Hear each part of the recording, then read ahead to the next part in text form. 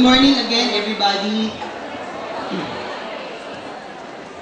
Siguro naman after his very energetic rarara, you are all awake. Kasi ako nagising ako.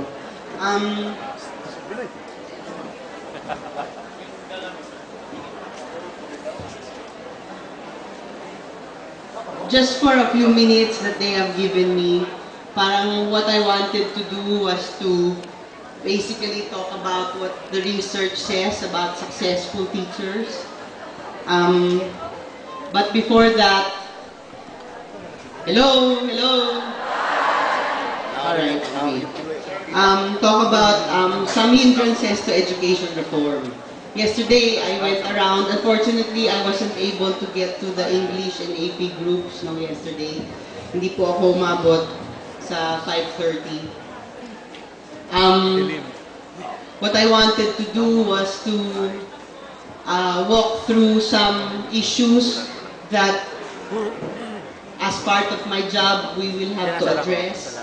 For example, if we are to succeed in the K-12 reform agenda as well as with the basic education sector reform agenda, we're going to have to increase the buy-in variable. We're going to have to address the lack of stakeholder involvement, participation, commitment. We need to be very good in articulating our quality standards and measures. We should ensure a policy continuum, and we should make sure that delivery systems are in place. So one by one, ano po ba yung buy-in variable? I think nagsasucceed na yung buy-in variable or buy-in for K-12, no? More people understand why K-12 is necessary, no? More people are beginning to see why in the ASEAN region, to be able to participate in ASEAN 2015, we need to be able to measure up to the education standards articulated in the ASEAN community documents, no? May buy-in din dun sa buhay na buhay yung diskusyon tungkol sa curriculum theory, content approaches. I think there is more space now to approach curriculum in a varied number of ways, no? Na hindi na siya one size fits all. And as teacher educators and teacher trainers, you need to remember that ang curriculum ay hindi Biblia, di ba?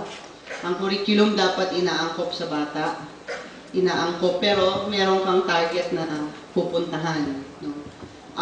So yung localization na tinatawag or contextualization na tinatawag, sa tingin ko malakas na yung buy-in para doon. We're still building a change theory. I think the Department of Education must create its change theory. How does change happen in an enormous department such as ours? Diba? And we need to be able to observe these changes. Mahina po yung buy-in doon. Yung buy-in or understanding kung paano nagbabago ang isang napakalaking organisasyon. Parang kulang pa yung buy-in doon. And then, the curriculum development buy-in, the mere fact that there's so much feedback on the sessions here as well as in Cebu, and so much feedback or comments on the content, I think that is indicative of a buy-in. Diba? Kasi ang ibig sabihin nun, tumataas yung stakeholder involvement, tumadami yung ideya, no? Na syempre kung minsan it's difficult to navigate, no? Ganun talaga. But actually, the more discussion there is, the richer the curriculum will be. As I told you yesterday, I came from academe, so for me, importante yung diskusyon. Importante na dahil through discussion, nagkakaintindihan. No? One of the things that people can assume from teachers is a lot of dedication and commitment. And I think that we must never forget to say thank you. So when you do your mass training in your turn, don't forget, please, on behalf of the Secretary and the rest of the DepEd, please thank them for spending those 7 days with us. Kasi Hindi yun madaling gawin. Hindi yun madaling gawin na magsama-sama ng 7 days at umalis ng bahay. I think that part of taking care of our stakeholders is respecting them. They are our colleagues in the same way that we are colleagues here, they are our colleagues. Okay. The sooner we behave like colleagues, the better.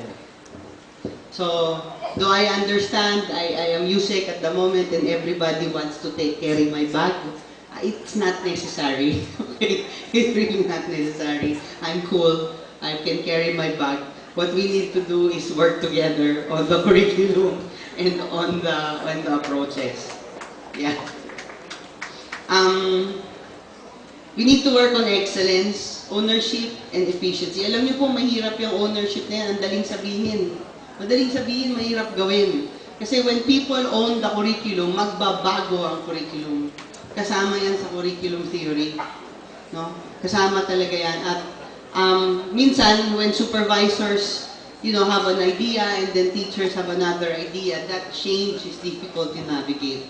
So, as supervisors or as teacher trainers, more is expected. Diba? More is expected of you to be able to navigate the change and negotiate mo yung change na yun. Pero we need to also work on efficiency. Hindi naman pwedeng maging dahilan yung localization na hindi mo aabutin yung panuntunan. Kailangan na aabutin natin yung standard.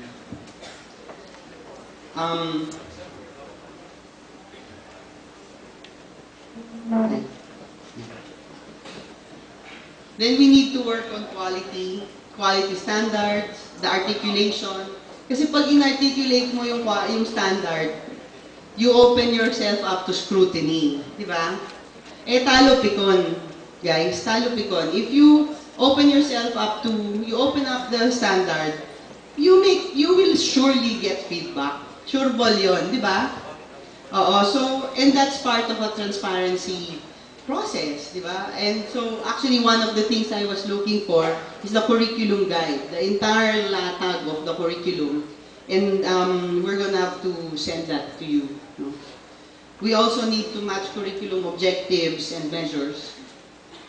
Kasi po, iba yung classroom measure, iba yung pag pinagsama-sama mo lahat ng measures at ma-measure mo yung impact or yung outcome mismo.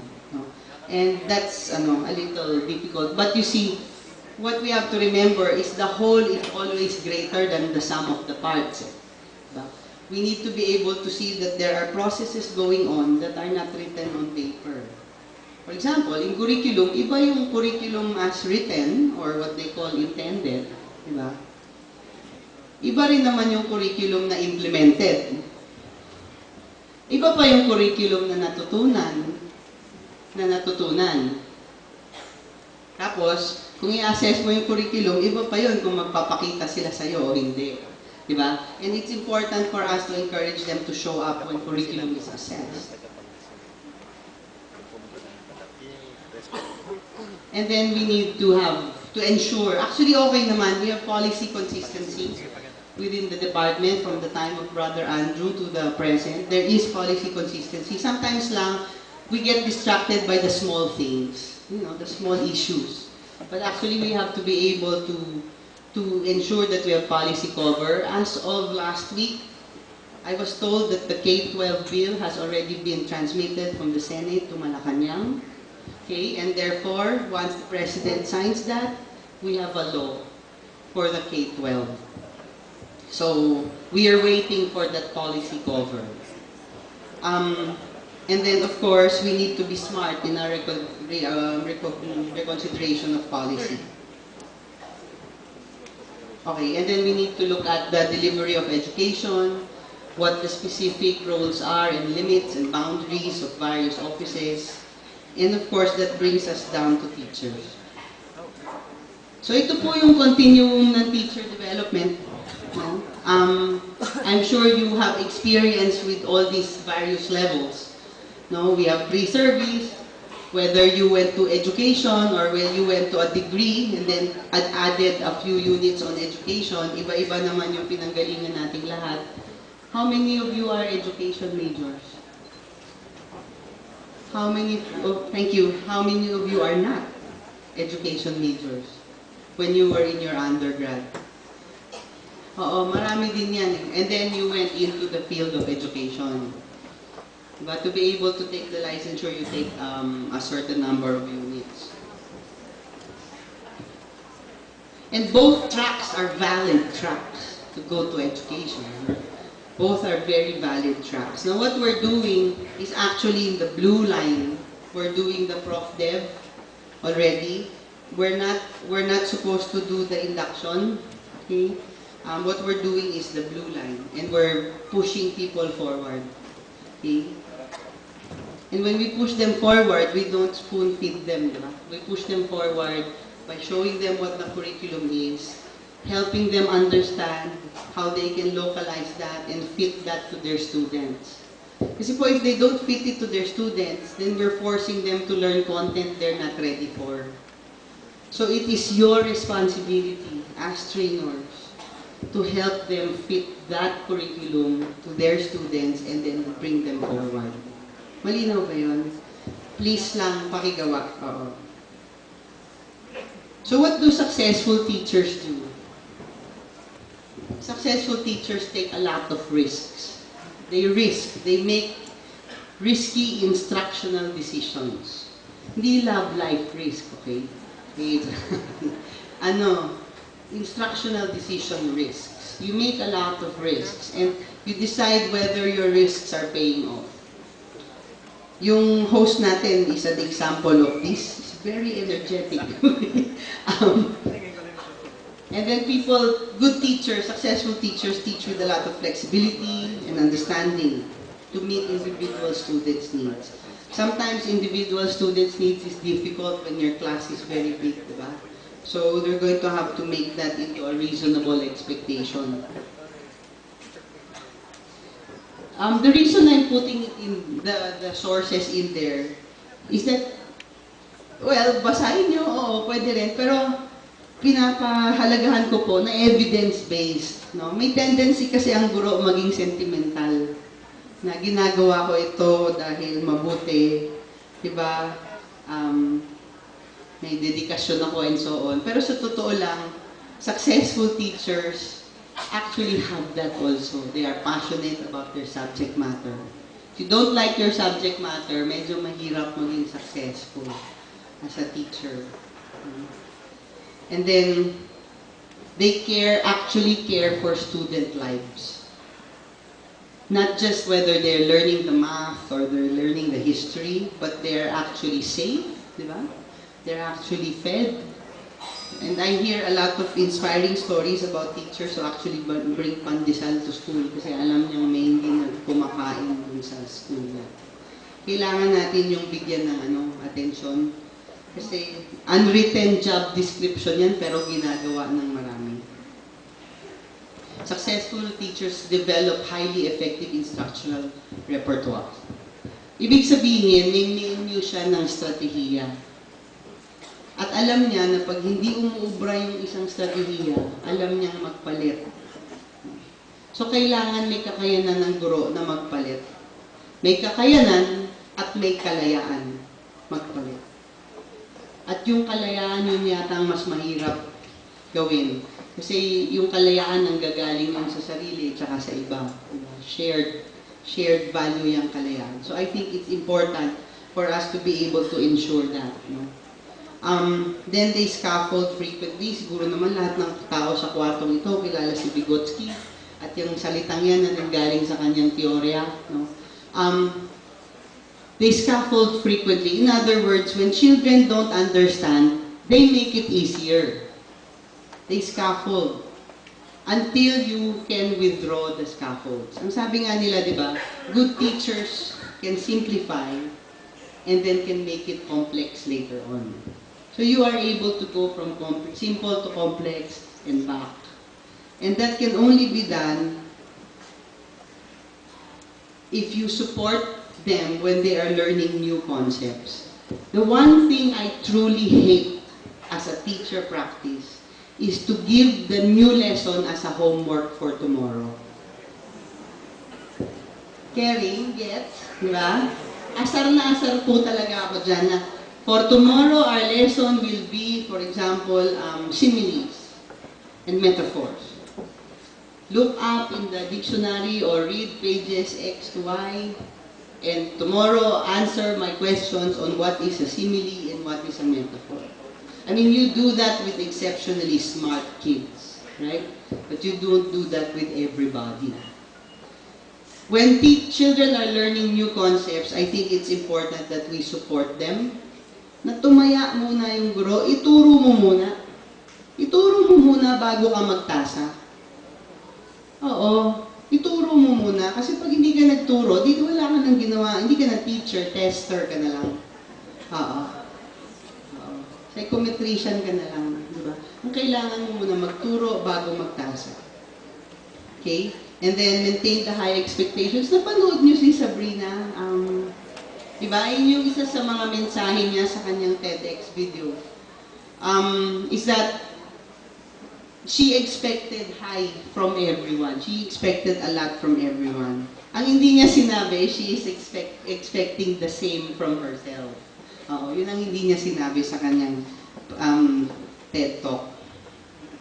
Okay? And successful teachers make it clear what they want. Di ba? Malinaw. At the end of this lesson, you will be able to identify the main character or the protagonist. You will be able to do that. So if they know what the target is, I think that children are able to latch on to the target and then using your scaffolds, learn what you want them to learn. Again, ituro mo, i-state mo yung objective. Huwag mo basahin yung objective sa lesson plan. Parang awa nyo na, okay? State the learning objective.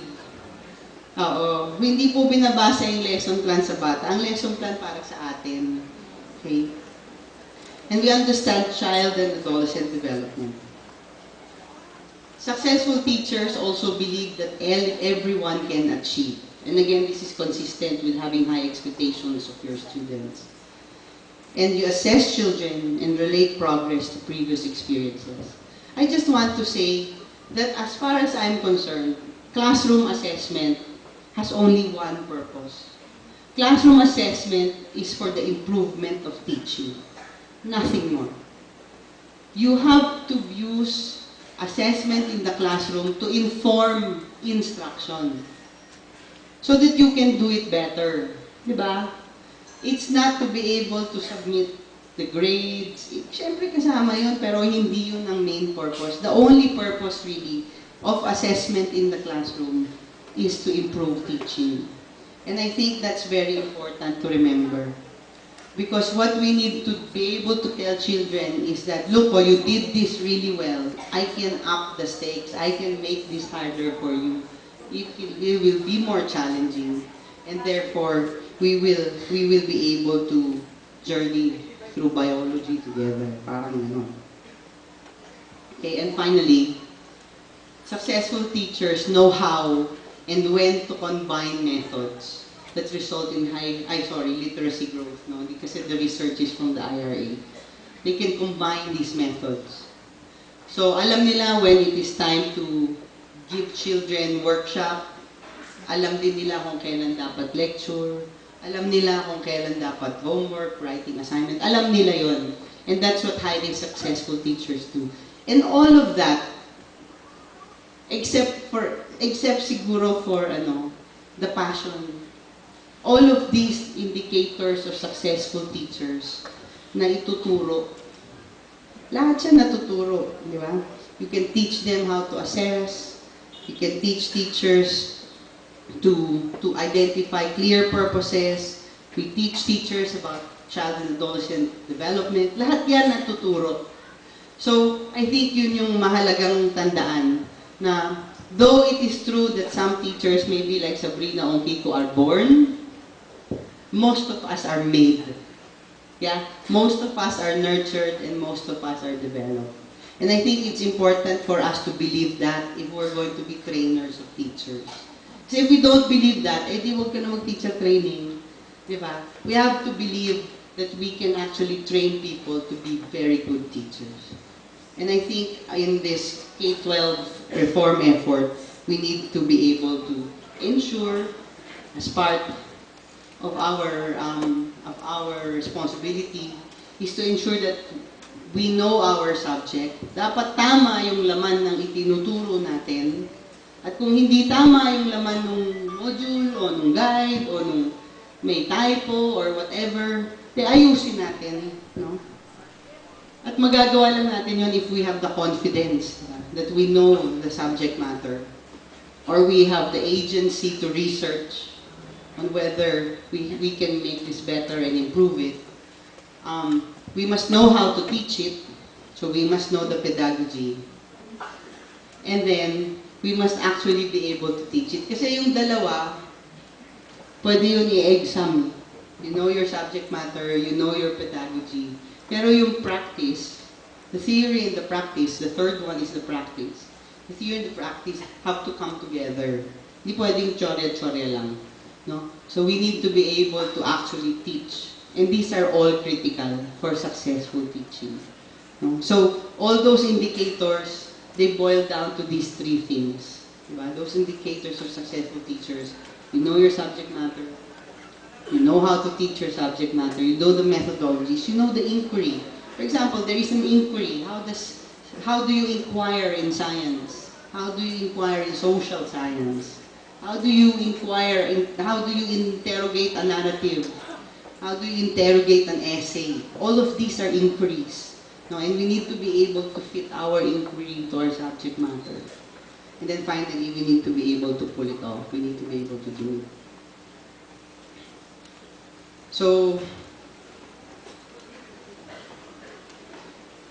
I leave you with a quote from Max Lucado.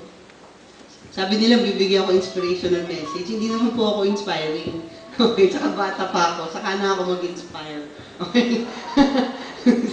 Manghihiram na muna ako ng mga inspiring sa mga taong totoong inspiring. So, I suppose magandang iwanan, no? Na magandang isipin na kung, sabi ko nga the only thing I know how to do well is to teach. Yan lang po ang alam kong gawin. Diba, hindi ako marunong magtahi, hindi ako marunong magluto, hindi ako marunong kumanta. Ako lang yata yung USEC for programs na hindi marunong kumanta.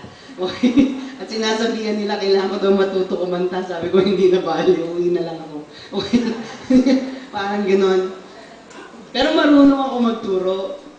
Diba? Marunong ako magturo.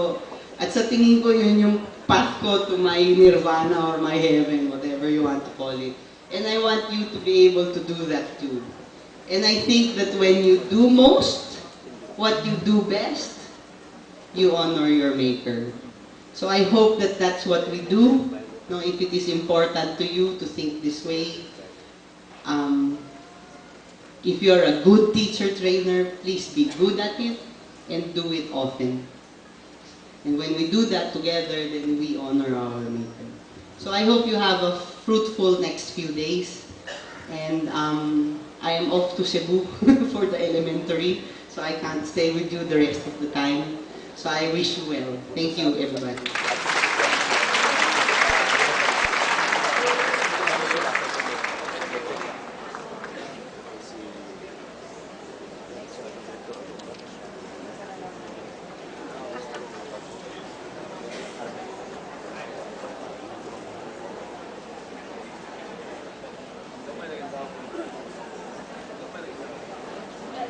Okay, so thank you very much. A round of applause to Undersecretary Dina Ocampo. Thank you very much, ma'am, for your time. And now, to introduce our speaker for this plenary session, I call on now Dr. Elsie Esmer from BSE Staff Development Division. Thank you. Okay, good morning. After 3 days of fun, learning facilitation skills, learning standards and content, and now we are moving to planning for assessment. I know most of you are familiar with DepEd Order number 73, Series 2012, which is the guidelines on the assessment and rating of learning outcomes under the K-12 basic education curriculum. The lady behind this guidelines is our resource speaker for today. She is no other than our Director for the Bureau of Secondary Education, Dr. Lolita M. Andrada. Please join me, friends, in welcoming Dr. Andrada. Thank you, Elsie. Good morning.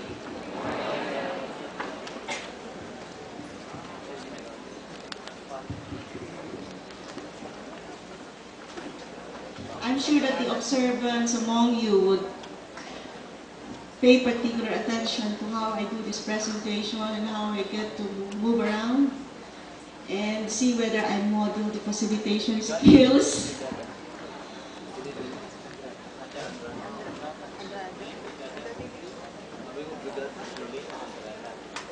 Okay, there you go.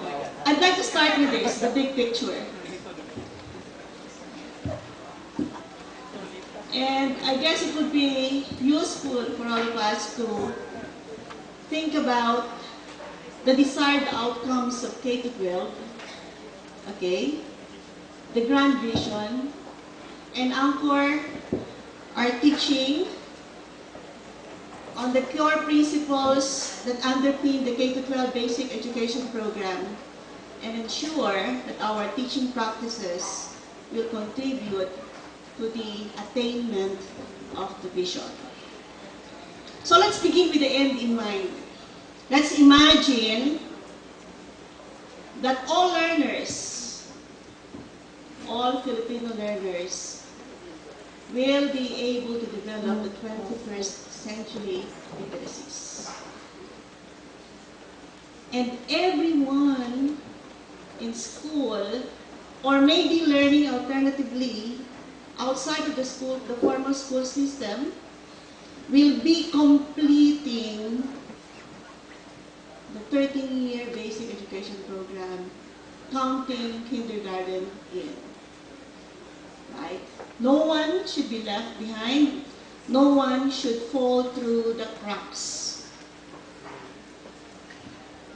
With that end in mind, the next question would be, how do we achieve that? We need to ensure that all learners of school age will participate in the process of learning. That everyone will be in school. And those who may be a bit older and might be a bit embarrassed being in school and being with younger children might prefer to be reached alternatively through our community learning centers. Okay, but everyone has to be learning. So we need to ensure that everyone is ready for school and for learning, whether that is done formally or alternatively. We need to ensure that children and all other learners are ready for school. And this is why the kindergarten law was enacted. Because kids, as early as grade 1, start to leave school prematurely. And if you look at the statistics, the highest incidence of dropouts is in grade 1, implying that many children are not ready for grade 1. And those who are not ready for grade 1, what do? We provide some bridging interventions.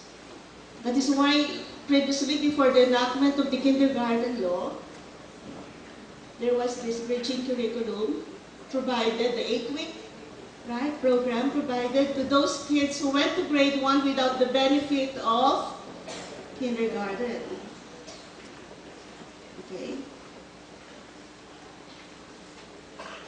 But aside from encouraging everyone to be in school or to be learning alternatively, We also need to ensure, Alfred, you're not moving. Nakatingin sa akin si Alfred. Mesmerized. O dahil sa takot. Alfred, isang tipo lang siya. Baka di kita matingnan na kasi nakatingin ako sa kanila. So, ikaw ang bahala dyan. Okay. So, that's completion. We're done with that, Alfred. So, let's move on. Okay. Participation. You please? Yeah, okay. That's what it means. Okay? So, every indicator we have, we need to quality assure. That's the bottom line. Quality assurance must be strongly entrenched in the school system. Okay. Aside from ensuring that everyone is participating in the process of schooling and of learning, we need to ensure that everyone in the system is being retained in the system. Not to repeat, okay? But we're referring to the holding power of our schools. So everyone must be retained in the system. They must be continuously learning. And those who are out there, outside of the formal system, they too should be continuously learning. So we need to quality assure the retention process. We need to ensure that there's internal efficiency in the schooling system. Okay? The challenge is not just about retaining everyone in the school system or in the learning system. The challenge is even greater. We need to ensure that everyone is moving on successfully. That everyone is achieving, that everyone is attaining the standards of learning. And this is where quality assurance has to be stronger. No child should be allowed to move to the next grade or level if there are serious learning deficiencies or learning gaps. Do you agree? Does that make sense? Yes. But what happens is this. Somewhere down the line, some people, some teachers simply do not do their job well. There are kids who are continuously being moved to the next grade and then on to the next level when there are serious learning deficiencies behind them. And this is evidenced by, for example, reading remediation programs in place across public schools. Whenever I go around and I ask public high school principals about what programs they have in their schools, the first one that they would almost always say is that we have a reading remediation program in place. And they say that with pride. And some would even say we have that in place for about 10 years now. What does that imply? What does that mean? It simply means that the problem has been there for the longest time and no one is doing anything about it. Should you be proud that there's a reading remediation program in place? It simply means that the kids who come to you are simply not able to read at their level. And if it has been there for the longest time, it simply means that the problem has not been fixed for the longest time. And that's also the reason why many children, as early as the first 2 grades of high school, would drop out. Not because they're dumb, but because they have failed to learn the fundamentals of learning how to learn, and they simply cannot cope. It's a grave injustice to the children. We had a case of a superintendent in Mindanao, I wouldn't mention which region, who administered a reading test to the incoming first-year students. There was no K-12 back then. And this is what he found. That the children who were coming to high school were not ready for high school because they were not reading at their level. And so what did he do? He ordered them back to grade 6. Yet they were reading at grade 4 level. He ordered them back to grade 6. Not one of the parents complained, but it could have been a good court case. Why? Because this was the same superintendent who signed the certificate saying that all these kids were eligible for high school.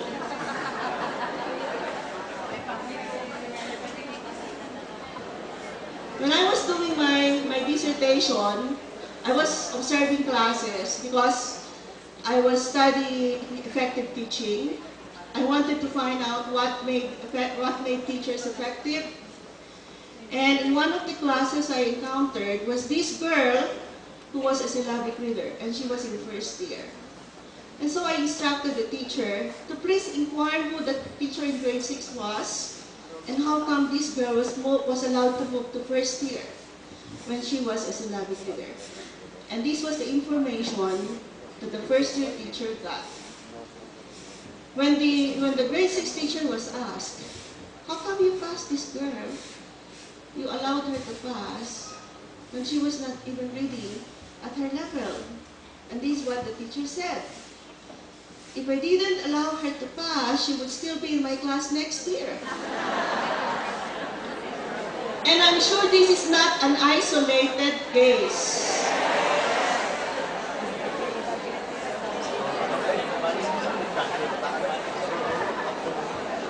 So if our schools are still having that reading remediation program, it is simply symptomatic of a lingering illness in the system.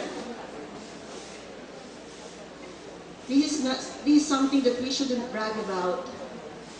It simply means that we're not doing anything to fix the problem. And that is what quality assurance is about and what it is for. If we're serious about the mission, our mission as educators, we will protect the quality of our children's learning. Because as I said, it is a great injustice to the children. If we allow them to move, you're not being kind by doing that. If you allow them to move with their serious learning deficiencies that we need to fix first. And so the policy is that at grade 1, every child should be reading.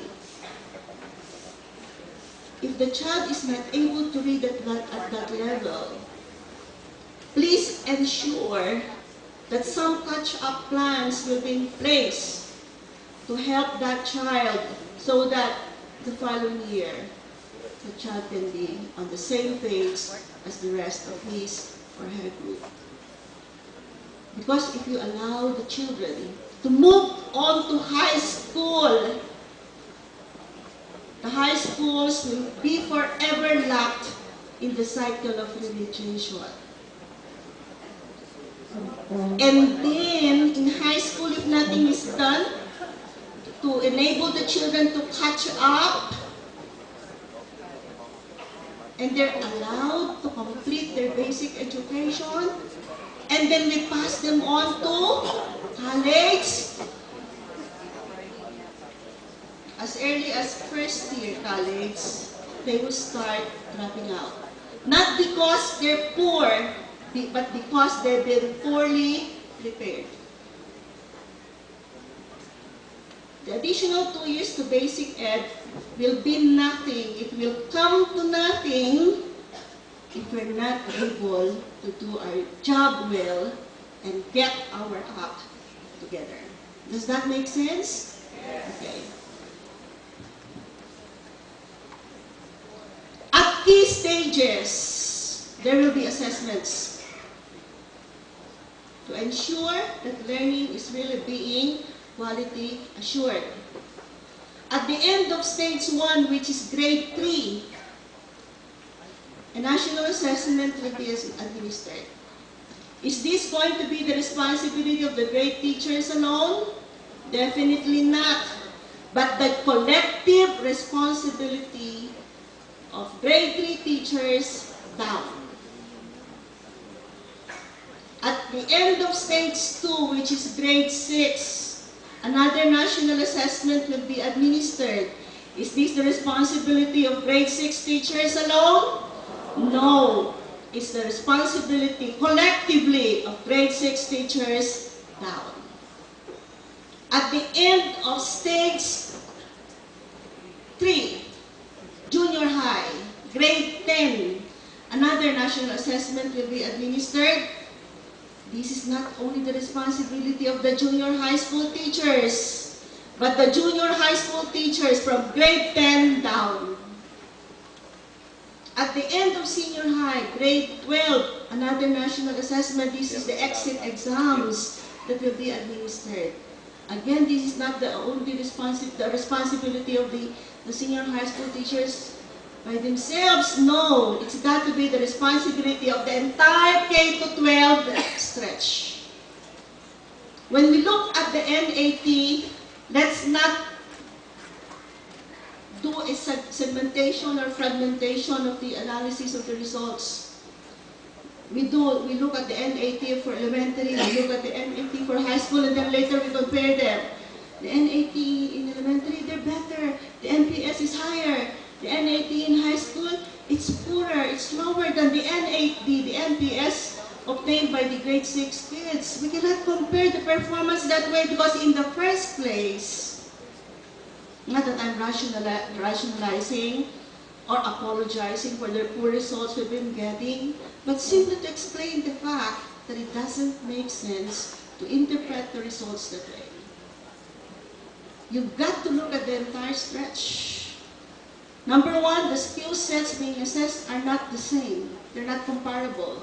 So there's no sense in comparing the NPS.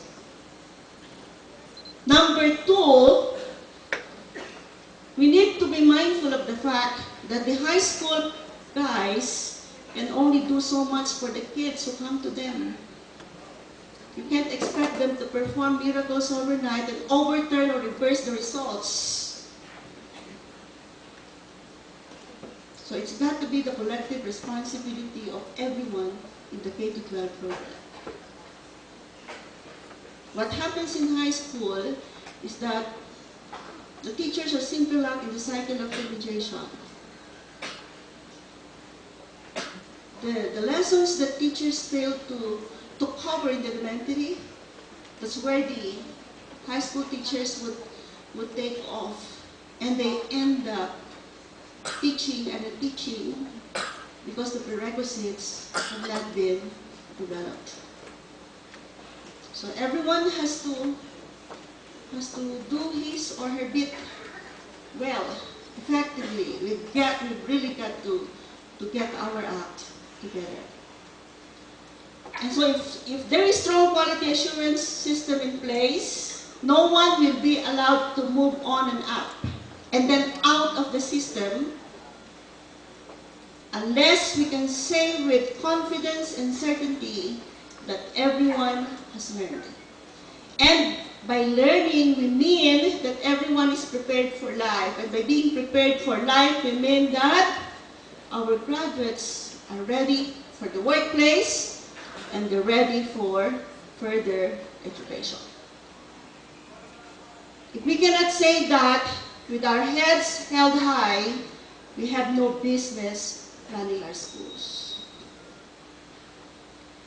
Do you agree? That should be the basic message that you need to convey very strongly to our teachers. This page was taken out of the NAP results, NAP administered the previous year by NETRC in high school. And this is what it says, that those children who were frequently assessed did better on the NAP than those who were less frequently assessed. But there's a caveat that I'd like to offer, that it isn't just about doing frequent assessments. It's about doing those assessments appropriately.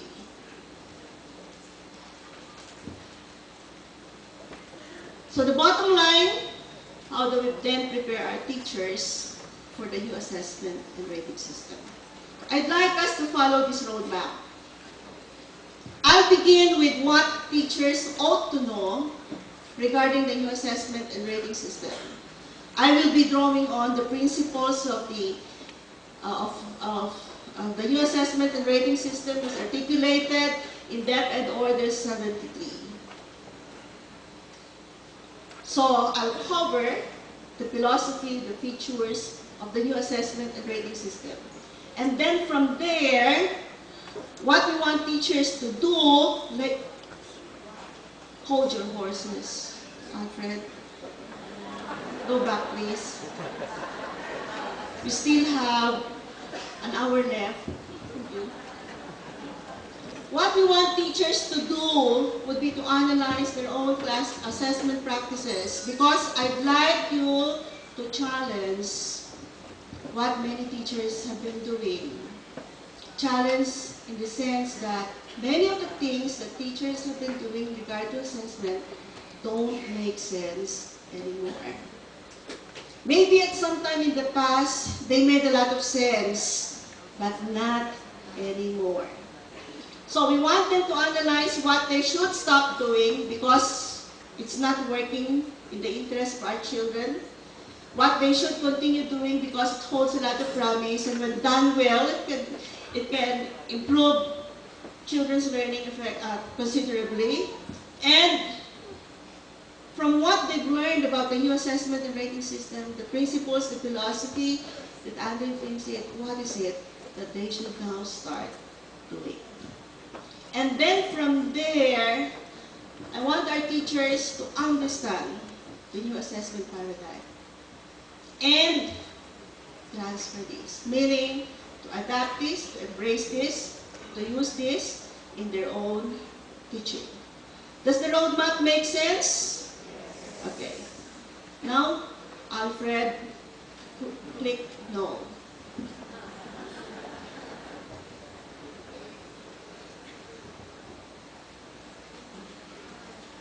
So let's begin with the policy guidance and assessment. It's a policy guidance, meaning the intention is to serve as a guide, not to structure what teachers should be doing, but to guide them. And this is where the reform in regard to the assessment and rating system is about. It's a change of philosophy.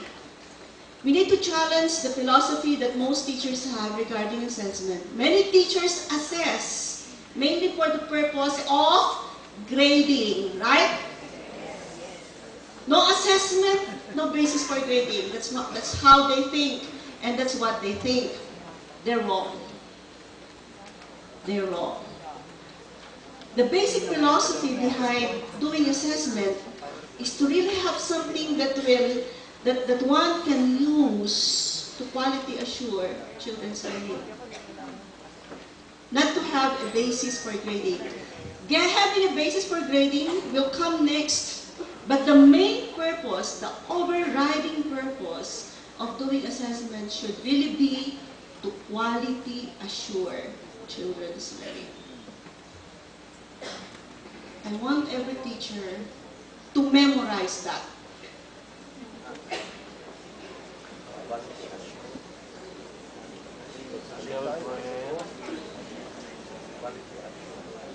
So the emphasis has shifted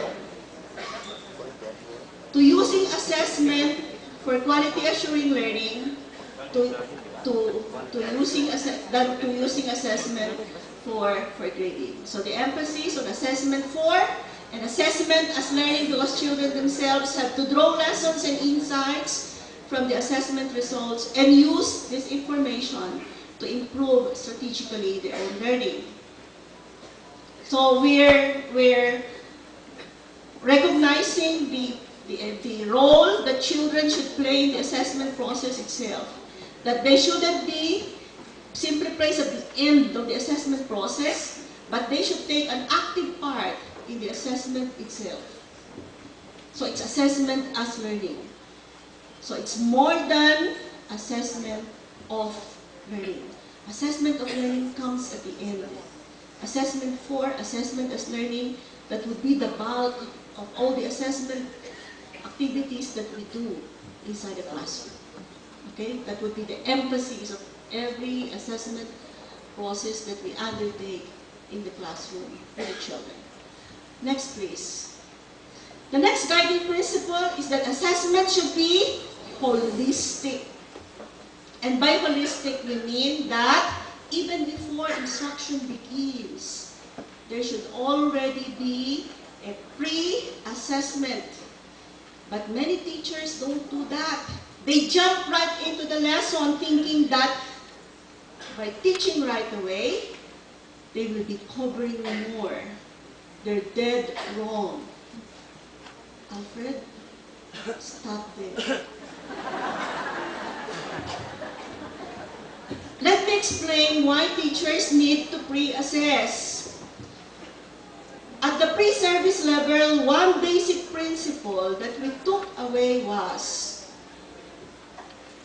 begin where your children are. And it makes a lot of sense. But many teachers simply pay lip service to that basic principle in teaching. How can you begin where kids are without doing a pre-assessment? How can you find out what background knowledge and skills children have and are bringing with them to the learning situation without pre-assessing what background knowledge and skills these are? How can you begin where kids are without the pre-assessment? In mathematics, if the standard is that you want your children to be able to apply or use factoring in life situations, how can your kids attain the standard without you finding out whether they can do division and the other fundamental operations? If in music you want your children at the end of 2 months to be able to play a musical instrument, how can they do that without you finding out whether they can read notes? If in English or Filipino you want your students to be able to write a coherent paragraph, how can you do that without finding out whether they can get details, whether they can gather information, whether they can organize this information, whether they have mastered the subject-verb agreement, whether they have mastered the tenses, right? Should the pre-assessment always be about written test?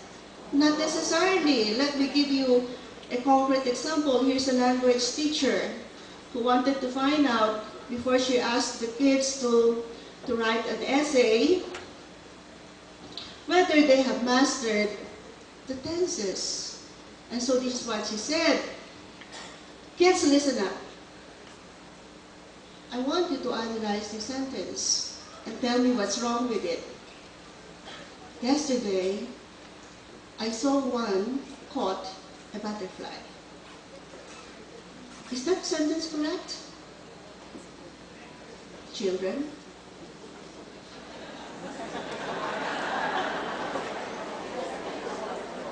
Is that sentence correct? It's not, right? Okay, let me repeat. Sabi nila, come again. Yesterday, I saw one caught a butterfly. One smart boy at the back of the class stood up and said, "Teacher, I know what's wrong with the sentence. Yesterday, And so everything should be in the past. And this is how the sentence should read. Yesterday, I saw one caught a butterfly.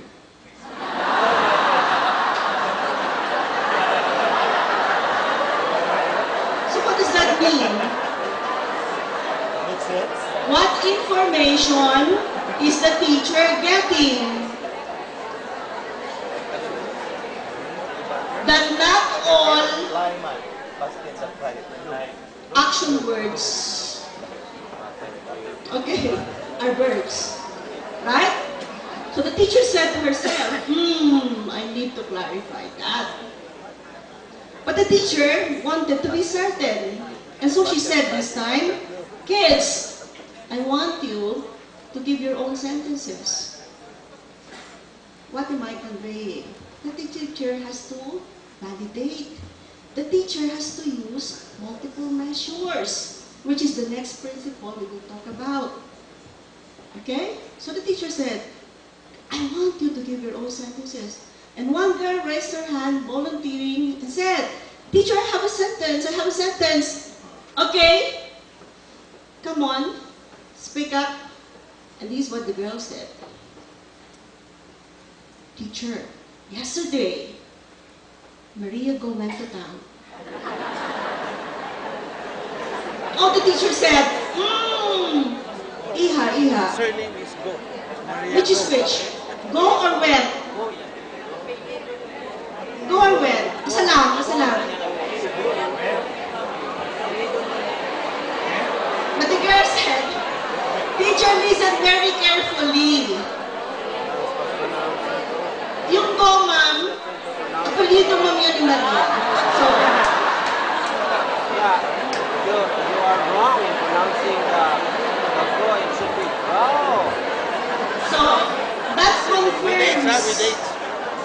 what the information that the teacher got earlier, that she really has to clarify Go. that not all action words are verbs. That it could be a family name.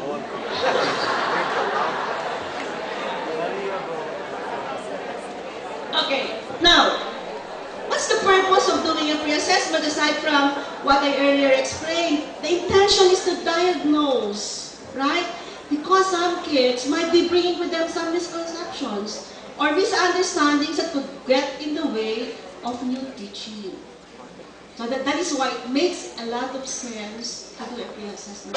Please convey that very strongly to your teachers because not many teachers do pre-assessments. They just jump right into the lesson. And they waste their time and the children's time if they do that without pre-assessment. Okay? Now, what questions, Alfred? Please click prior learning. Please click prior learning. Okay, so we'll just go back to that. So, let's draw an analogy between teaching and assessment and medical practice.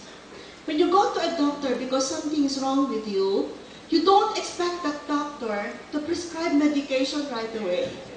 You want your doctor, right, to diagnose what's ailing you. And that's pre-assessment. Okay? Diagnostic. You don't want your doctor to be quick at prescribing medication. Okay.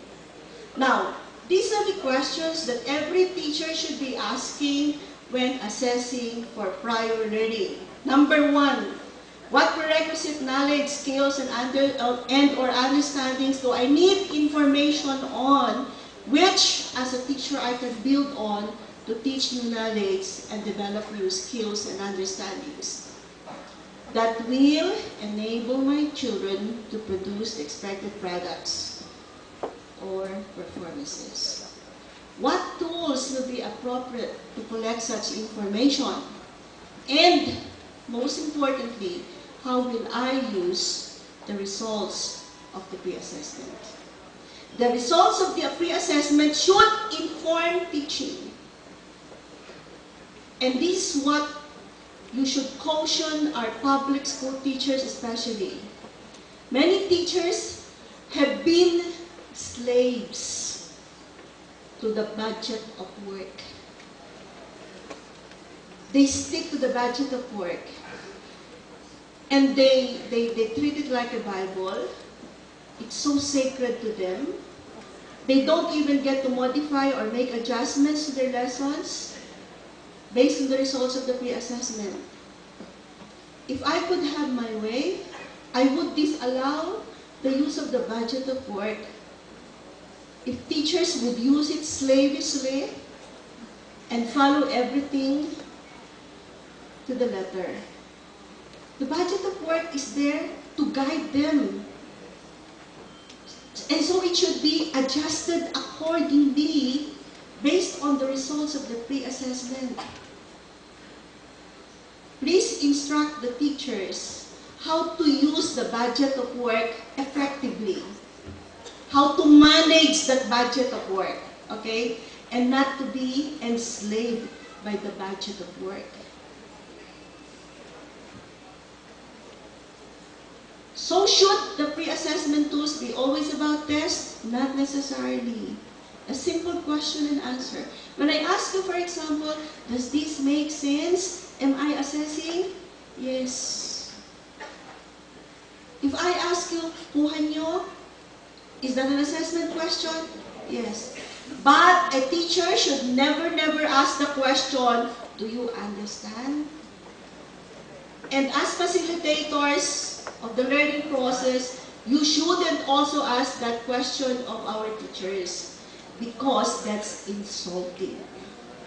But better say, does this make sense? Okay. Next, please. Okay, just to quickly show you a sample pre-assessment starting off with product or performance. And this is health. Okay. The content standard demonstrate understanding of nutrition for a healthy life. I chose this example because I think everyone can easily connect to this. So, what happens is that the teacher has to unpack the content standard. And when the teacher unpacks the content standard, he would have what information on what students ought to do. Okay? The facts, the information. So these are the things that are the results of the unpacking. Next, please. Okay? Next. What we want our children to do with those information. We want them to explain the need to select blah blah blah, analyze one's current nutritional status, compute one's caloric need, evaluate one's diet in terms of sugar, sodium, fat, fiber, etc. So you read the product insert and look at the nutrition information there, and what we want them to be able to do to go on. Alfred, explain the characteristics, apply decision-making skills, etc. Okay? And then, hold on. Go back to the okay. What do we want them to understand?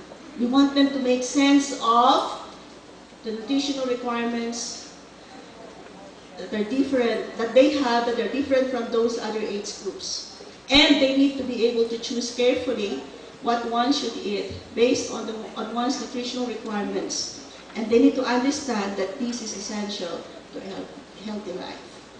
So, the performance standard, after understanding that, the student should be able to make informed food choices. That is what they will need in life. Please note the relationship between the content and the performance standards. The content standard simply defines what children should know, be able to do with what they know, and be able to understand. But beyond that, what is critical is that, so what? What will they do with what they have learned? They should be able to make use of this in life. And the use that we want them of what they have learned is that they should be able to make informed decisions, the choice of food to eat. Now, I'd like to start with that as my pre-assessment. Okay, Fred, please click making informed choices.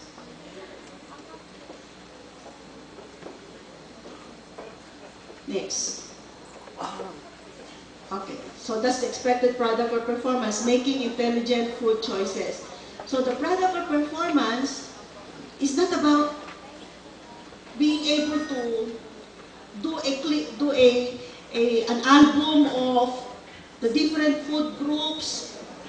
Diba yung mga ganon, carbohydrates, lahat ng mga clippings, yung mga photographs. It's not that.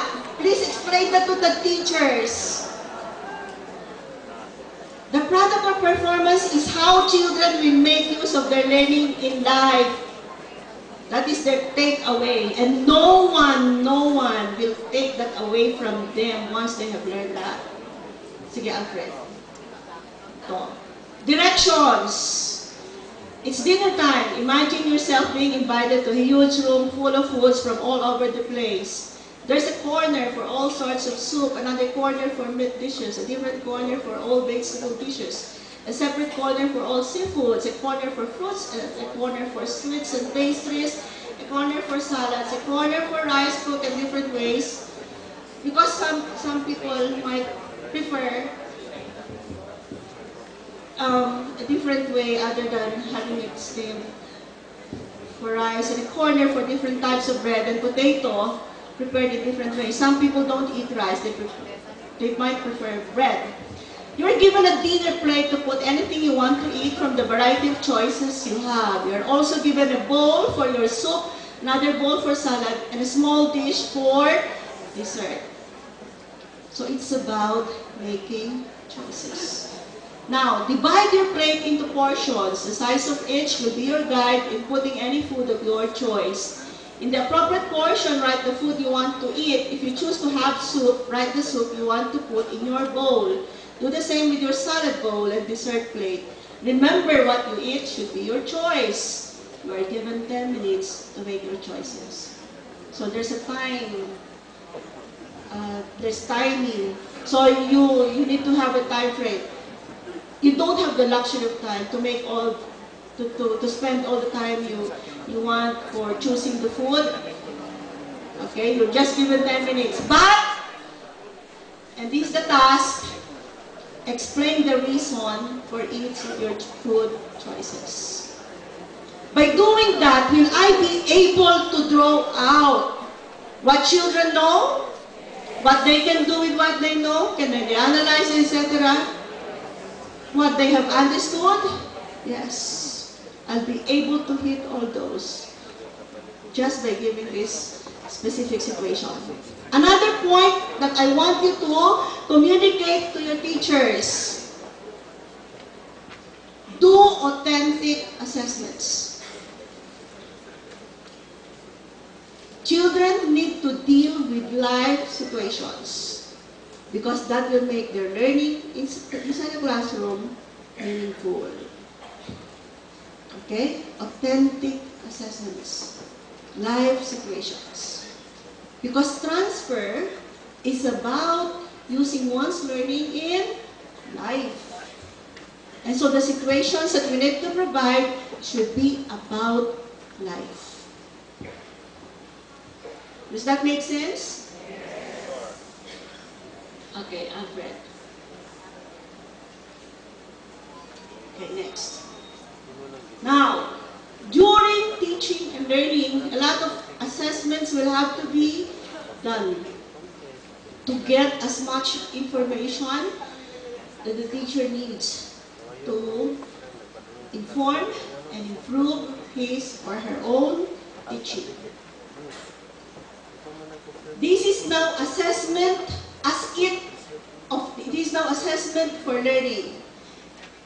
The intention is to assess learning as it occurs, as it takes place. Okay? And this is formative.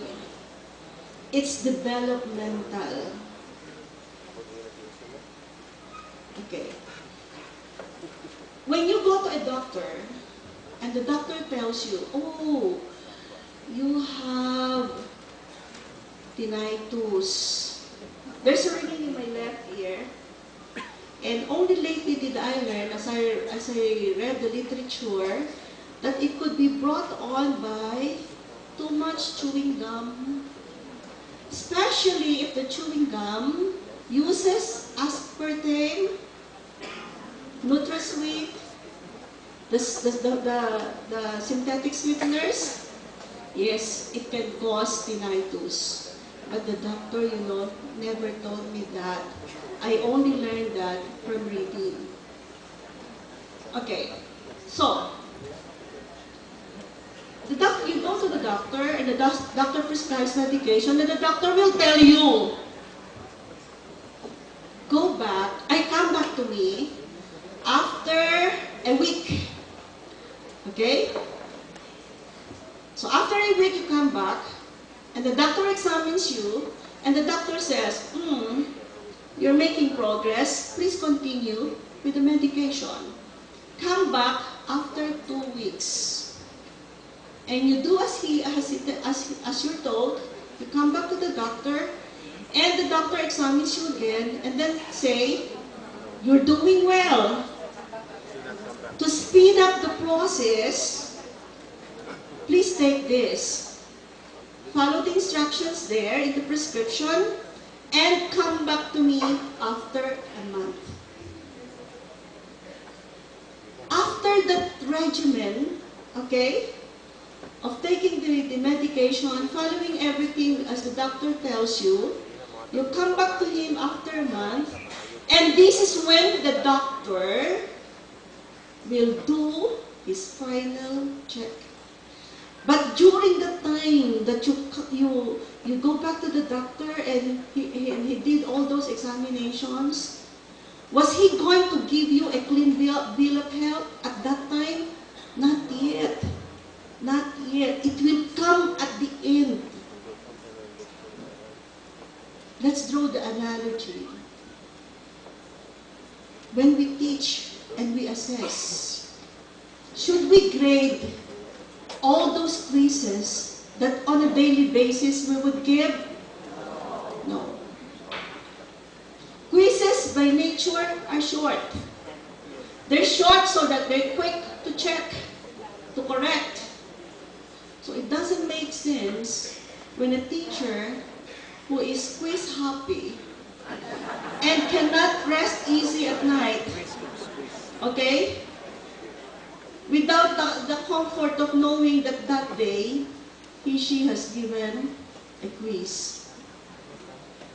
Given 6 classes to deal with on a daily basis, with 50 kids on average in each class, and this is the class size in most public schools, you would have 300 quizzes to check daily. Right? And if you watch Ina Kapatid Anak without fail, and you only find time at the end of the month to check all those quizzes, let us assume that you have 20 days in a month. Some would have 22 days. 20 days in a month. So 300 times 20 days. 6,000. 6,000 papers at the end of the month to go through that tall pile. It's really a mountain of quizzes then. And then you find that you do all those quizzes in 2 days. You get to finish them in 2 days. At the end of the second day, you're just flat out. Your blood pressure shoots up. You're taken to the hospital, and unfortunately, you're DOA. And then in the death certificate, the doctor writes, cause of death, assessment fatigue.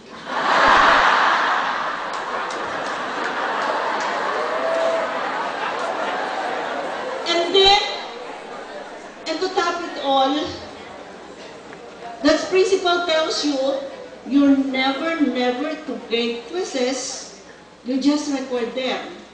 So you analyze the results. Of what use will these quizzes be if you will be able to return them a month later? No more, no more. So my advice is that if you cannot correct those quizzes, better not give them. There are other ways of finding out whether children are learning, whether they're making progress or not. When they stare at you with blank eyes, that means they're clueless. If you ask a question and not one hand is up, that means there's a problem.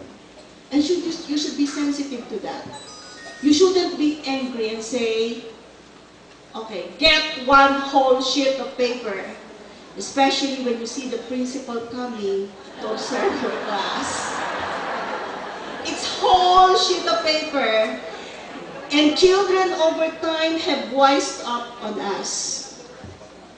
Having been nurtured in the culture of assessment, they know what one whole sheet of paper would mean. They know by the size of paper you ask them to bring out how long the test would be and the nature that assessment would take. It's going to be long because there's also the risk that there might be an essay question there. If the teacher says 1/2 sheet of paper lengthwise, definitely it's going to be long, especially if it's back to back. But will there be an essay there? None. So you can give a sigh of relief. Okay? If the teacher says 1/2 sheet crosswise, it's going to be long because it's back to back. It's like tantamount to doing a half page of a whole sheet paper. And there's also a reason you cannot give a sigh of relief yet as a student because there might be an essay question thrown in. Why? Because it's crosswise.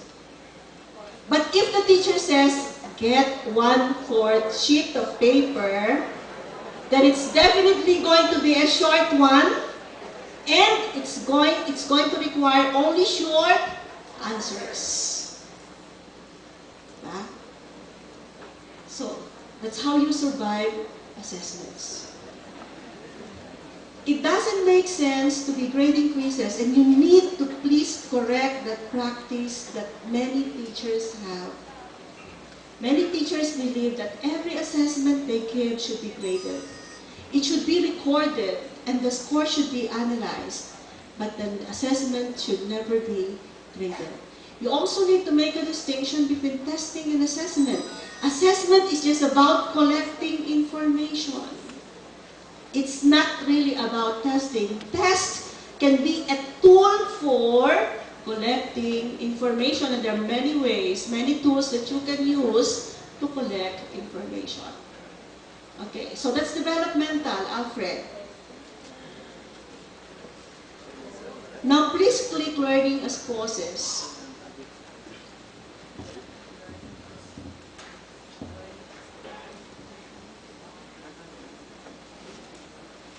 Okay, these are the guide questions that we need to give to the teachers. How will I and my students track their learning progress in relation to what they need to know, what they should be able to do, and what they need to understand, so that on their own they will be able to produce the expected products or performances? What teacher and student tools will be appropriate to collect such information? Alfred, please click teacher tools. Teacher. Okay, next.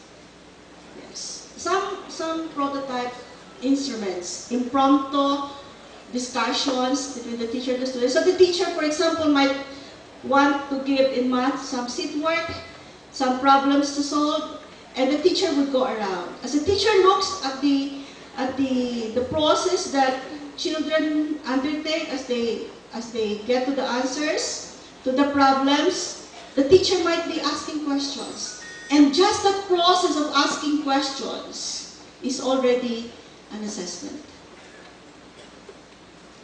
If the teacher looks around and finds out whether all kids are on task, that's assessment. And goes to the boy or girl who's not on task, and the teacher asks questions, probing questions, why aren't you on task? Is there anything that you didn't understand? Do I need to give you some explanations? Is there anything I should be clarifying? That's assessment. Okay? And the teacher should not grade that. But the teacher should record the information because the teacher should do follow-ups. Okay, now let's go to the student tools.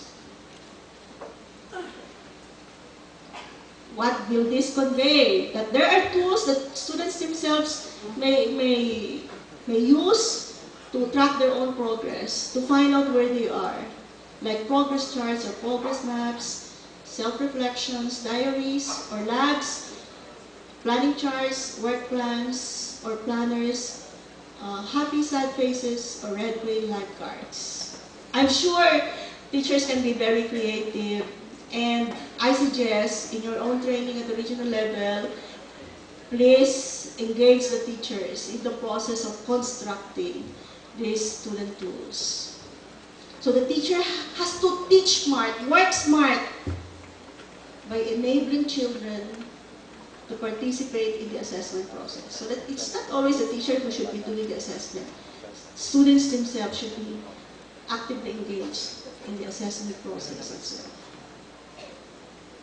so that they own the results of the assessment and they become responsible for their own progress and for their own outcomes. No teacher, no matter how good he or she may be, even though the teacher may be a Metrobank winner or someone like Sabrina or Kiko, can learn for his or her students because learning is a personal matter. Okay, next please. So, most importantly, how will the teacher use the results and how will the students use the results of the information to improve teaching and learning? Okay, next please. At the end of the lesson, and the lesson may take several days, what you need to convey very strongly to teachers is that understanding cannot be developed in one day. If the teacher teaches for facts or information, that can be finished in 1 or 2 days. But never when she teaches for understanding, because it takes time for meanings to be constructed and for understanding to be developed.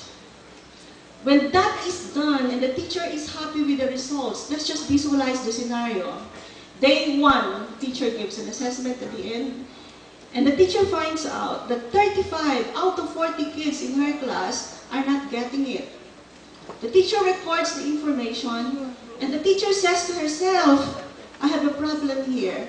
And the teacher has to analyze what kind of problem is this. Is this a problem with learning or a problem with teaching?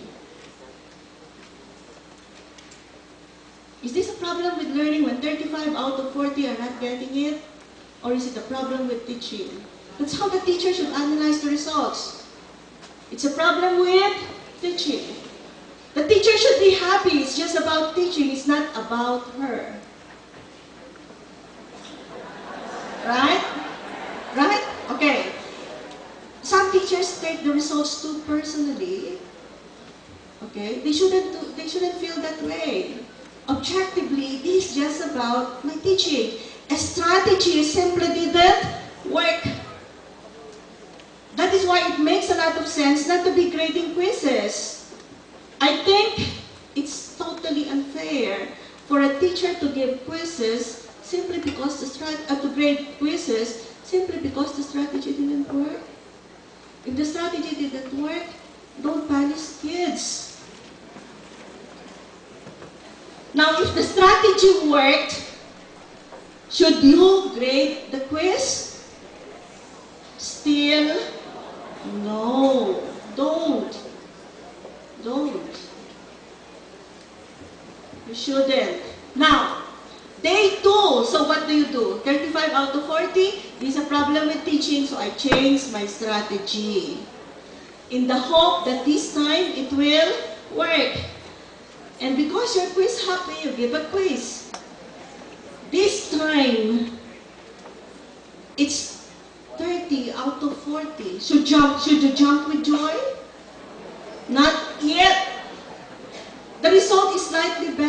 it's still bad. Now you analyze, you record, and then you analyze. What is this? Problem with teaching or problem with learning? Still with teaching. And then you say, ay, salamat, it's still not about me. So you make adjustments. You stretch your lesson, meaning that the lesson intended just for day 1 has to be stretched. So you need to make adjustments to your budget of work. And that is why you need to explain to the teachers, don't be slaves to your budgets of work. No, you can't use this slavishly. So adjust. Third day, you repeat the lesson, but this time you change the strategy again. And that night, as you thought of a better strategy to use, you prayed hard that this time the strategy would work.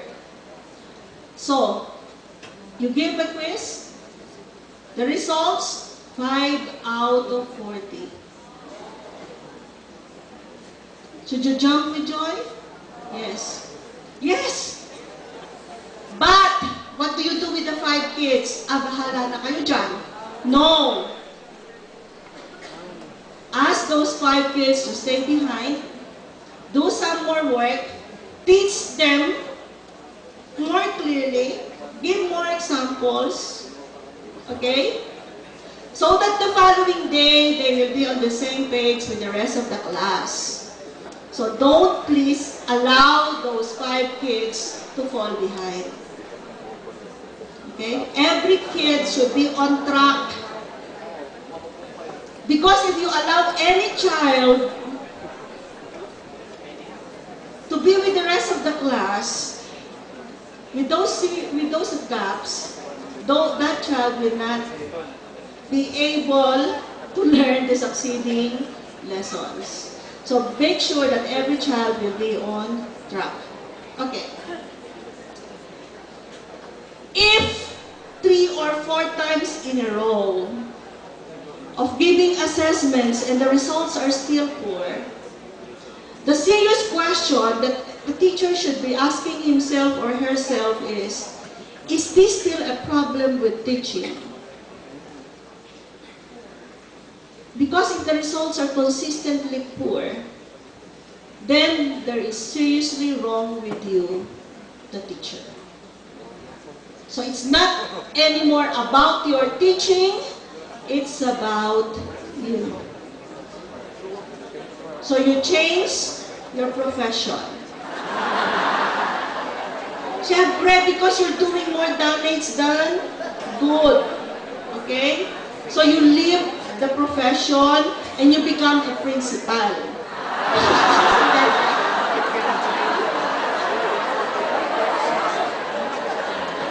Or you go to the division or the region and apply for the position of supervisor.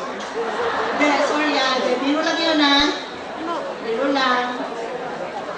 Pero kung totoo, okay lang. Sige. Next. At the end, when you're happy that everyone is learning, everyone is making progress, the standard is being attained, then at the end, that's when you do your summative assessment. Now you assess learning as outcome. As outcome. So you do an evaluation, meaning you put a value now to the information you're getting. Okay. Alfred, please click learning as outcome. And let's see what questions should guide the teacher.